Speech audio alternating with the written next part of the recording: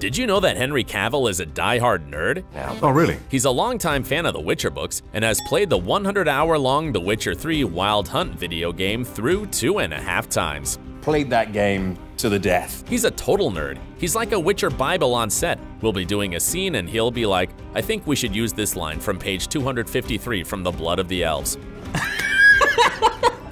Cavill also played miniature war games for days during quarantine. You paint, is it World of Warcraft? Warhammer. When you paint them, what do you do with them then, Henry? Then you put them together in little armies and you fight against someone else's army.